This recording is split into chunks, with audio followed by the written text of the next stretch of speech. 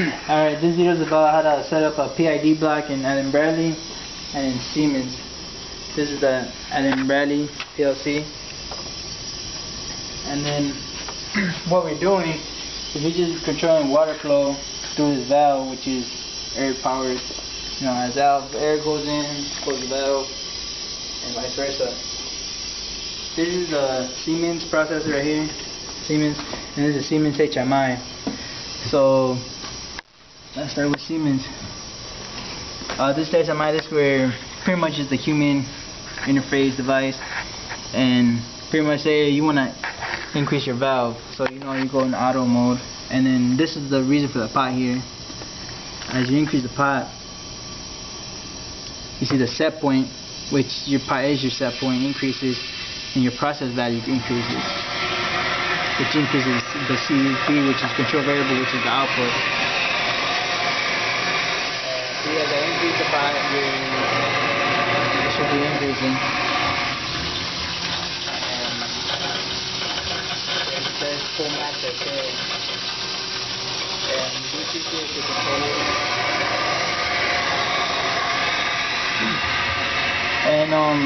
And this is the HMI. We have 3 modes. Auto remote, which is your pot. As you increase, decrease, your valve decreases, increases.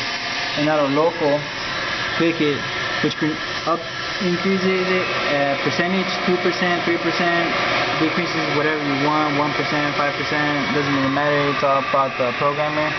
And then the manual mode, which is at 160. Manual, you know, controls the manual. Every system should have a manual mode. And what the local mode does is just there for calibration. You know what I'm saying? Say you read 50 and it's not reading 50. You do a local and configure your flow until it's 50. That's all local does. So this is what PID looks like. PID block looks like in Siemens. It's simple to add. Let's go to another screen. Alright. So how you add one is you go to technology objects and then new objects. You got motion and PID. You want the PID. There's a PID compact and PID 3-step. 3 steps are same concept, a little bit more difficult to make, but right now we're doing the compact one. And then you get this screen. And this PID, you can do pretty much anything. Temperature, pressure, light flow. I mean, there's lists of these. Density, and for this lab we use flow, 16 gallons per minute.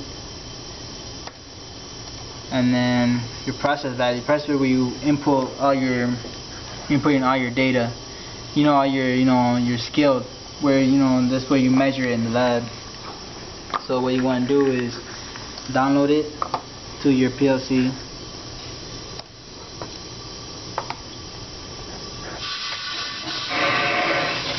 And then just make sure your set point's at 100, and then you want to commission it. How you commission it is by clicking that button right here, clicking this button brings you here, and all you do is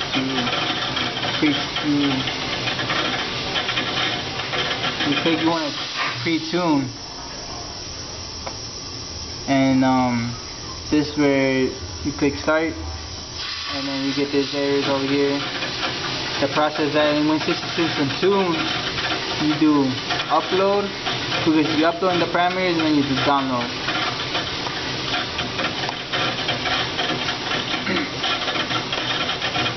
And now what this pre-tuning did was fill out these numbers,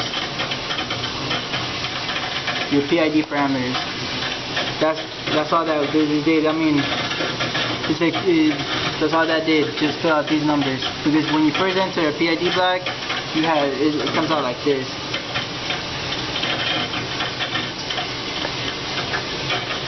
You know, very vague numbers. So that's what the pre-tuning does, which is really good. I mean, that's what you want. So that's That's Siemens PID block. So let's go to the Allen-Bradley.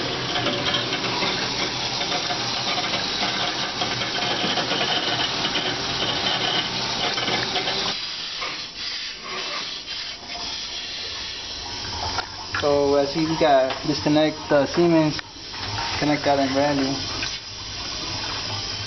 So now we're ready to go for Allen-Bradley. And this is the Allen-Bradley PLC. And same thing over here. The only thing is you don't got the HMI, but we got the software for the HMI, and it does the same thing. Remote mode, which is your pot.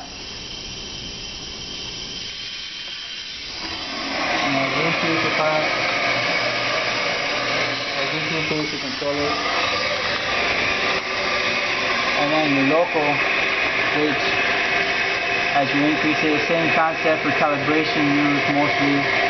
And then you got your manual, which you want it fully open. There you go.